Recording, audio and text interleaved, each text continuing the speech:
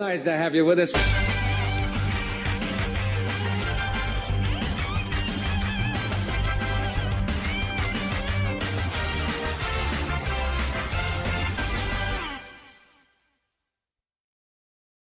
Will you take me home, please, Mr. Ludden?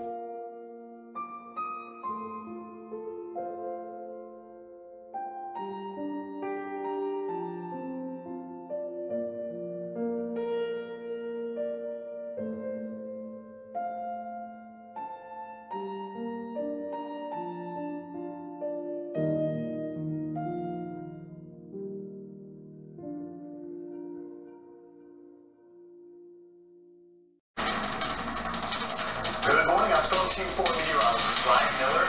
We are on weather alert, some impactful winter weather coming our way here later today. It's really cold, folks. We're in the teens, and that's one of the reasons we're going to start to see snow.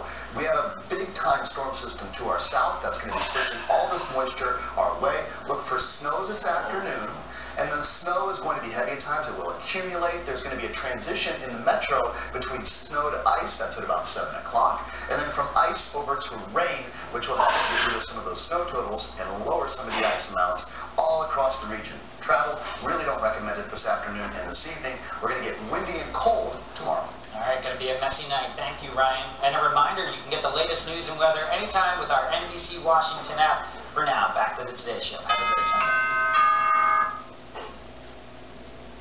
Well, this virus has disrupted our lives. It's canceled holidays, weddings, quinceañeras, gender reveal parties. Wildfires have started as gender reveal parties. Whatever the hell is happening with Novak Djokovic.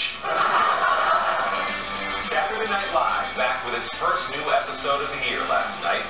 Actress Ariana DeBose, who just won the Golden Globe for her performance in Steven Spielberg's West Side Story, hosted the show. The musical guest was Bleachers. America has loved Goldie Hawn since Lyndon Johnson was president. She arrived in Hollywood as a teenage dancer, but soon found herself in the late 1960s doing television comedy while famously wearing a bikini and body paint on Laugh-In. She's been winning over audiences ever since with a career full of hit movies. The 76-year-old Oscar winner is most proud, though, of a project off-screen focusing on the mental well-being of kids. A subject never more important, perhaps, than now. Goldie and I got together this week over Zoom for a Sunday sit-down. Everyone, I'd like you to meet Goldie Hawn. No. You're the devil. Oh, no. Well, you're wrong. I do have feelings. I'm an actress. I have all of them. Goldie Hawn says it all was a happy accident. I didn't want to be a movie star, first of all. I just felt people in LA and movie industry, they were all messed up. I didn't want to be like that. I was a happy person. Was 11-year-old promise. What do you want to be when you grow up? I want to be happy. I mean, I had figured all that out. Goldie Jean Hawn grew up happy in the suburbs of Washington, D.C. Her father was a successful band leader. Her mother ran a dance studio. I love dancing. I danced through life. I danced hard since I was 3 years old. And I became a professional dancer. Hawn moved to Los Angeles at 19 years old and quickly danced her way onto the movie screen. Before landing the gig in 1968 that made her a star as a regular on the TV hit Rowan and Martin's Laugh-In. Oh, I don't know what's wrong with me. I keep forgetting things. Well, how long have you had this problem? What problem? The next year, she was cast in the comedy Cactus Flower, and at just 24 years old, won the Academy Award for Best Supporting Actress. A man who lies is not love. But behind the scenes, Hawn was struggling with her sudden, overwhelming fame. What happened is that being a dancer all my life and then being picked out of the chorus, put into a TV show, I didn't respond well. And then I started getting anxious, and then I started getting panic attacks. I was so scared about what was going on with me that I saw a doctor. I wanted to get happy again. My intention was not to live this way. So I went for 8 years. And what was so great about it was like the university, I call it the University of Me. With that advanced degree in hand, Hawn's career reached new heights. She starred in and executive produced classics like Private Benjamin, for which she earned a Best Actress Oscar nomination. And I mean, look at this place. The Army couldn't afford drapes. I mean, I'll be up at the crack of dawn here. And 1987's Overboard, co-starring her real-life partner, Kurt Russell. There be some spark. They just remade that movie 3 years ago. Maybe you'll spark this. Seems to me you found your own power in producing the movies and taking some control of the way you felt about a project, the way it looked on the screen. I'm practical, so it was never the idea of wanting to have control. It was a decision that was basically for me financial, and I didn't know why we needed to pay a big producer.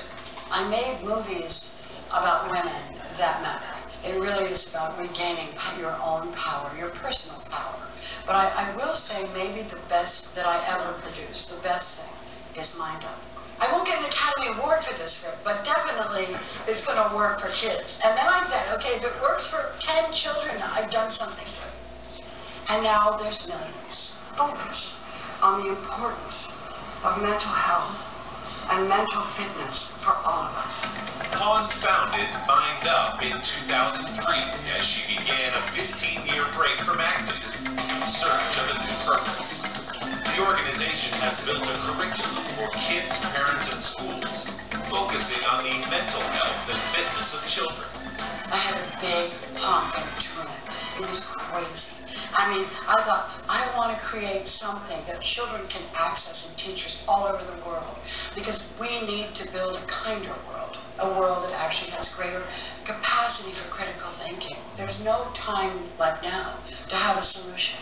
So we now are online. This is our big launch. It's exciting. It's Mind Up for Life now. To date, the courses and now their digital companions have reached more than 7 million children around the world. We have all kinds of experts speaking on subjects that aren't necessarily just the curriculum, but they're on happiness. They are on wellness. We have a doctor speaking now on the heart and the mind and the brain and that connection. Let's do a brain break. Here's how it goes. Oh, find a comfortable place to sit. We have to get back to basics. We have to really know what makes us happy. One of our little children in Mind Up, I asked him, I said, so how do you use Mind Up? He said, well, one day my best friend pushed me, and he said, I decided to take a brain break, and I thought if I pushed him back, he wouldn't be my best friend anymore. So I didn't. And I thought, oh my God, that's good critical thinking. So it's kind of giving tools, you know, for all of us to say, I am a human. You are a human. Our blood is the same color. Our heart beats the same way. Hawn has returned to acting in recent years, teaming up with Russell on screen again for a pair of popular Christmas movies. Well, we have over 300,000 shops here in the village. And each and every one designed by Mrs. Claus. You know, one of the things, Goldie, that's amazing about your career is you've got Laugh-In over here that my mom watched you on, and you've got the Christmas Chronicles over here that my kids love. I mean, talk about multi-generational appeal. Right, I know, it's funny, I never thought of that, but that's true. I mean, how great is it to be able to do that? Oh my God, with Kurt? I mean, it's amazing. And now we've got the little ones that come up to you. See, when the little ones come up to you and they look at you like they've seen a ghost, okay, you know, you're Mrs. Claus. And when is the next one coming? So they wait, you know, they're waiting for, you know, Christmas Chronicles 3. That was terrible, Goldie. Shape up. I try not to look back, you know, I just look ahead. It's just looking at the landscape of the life, right? I say it looks pretty good. But listen, I grew up in the chorus, and that means you have to kick your leg as high as it goes to the right. So I'm really a chorus girl. If you would like to learn more about Mind Up for your family or school, just head to mindup.org. Don't forget to subscribe to the Sunday Sit Down podcast to hear the full-length interview with Goldie Hawn. You can find it on Apple Podcasts or wherever you get yours. And a special treat for you on this holiday weekend. Tomorrow, our streaming channel, Today All Day, is running a Sunday Sit Down marathon with extended cuts of my conversations with Ed Sheeran, Michael B. Jordan, and many more. You can watch that at today.com. And next week, a new Sunday sit-down with two-time Academy Award winner Mahershala Ali on his rise to become one of Hollywood's very best actors and his extraordinary new movie, Swan Song, that will have him in the running for another one of those Oscars. Mahershala Ali next week on Sunday Today. Let's turn now and get a quick... A national treasure. Her TV career of 80 years spanned longer than any others. The First Lady of game shows. As Sue Ann Nivens, she was icky sweet to sweet perfection.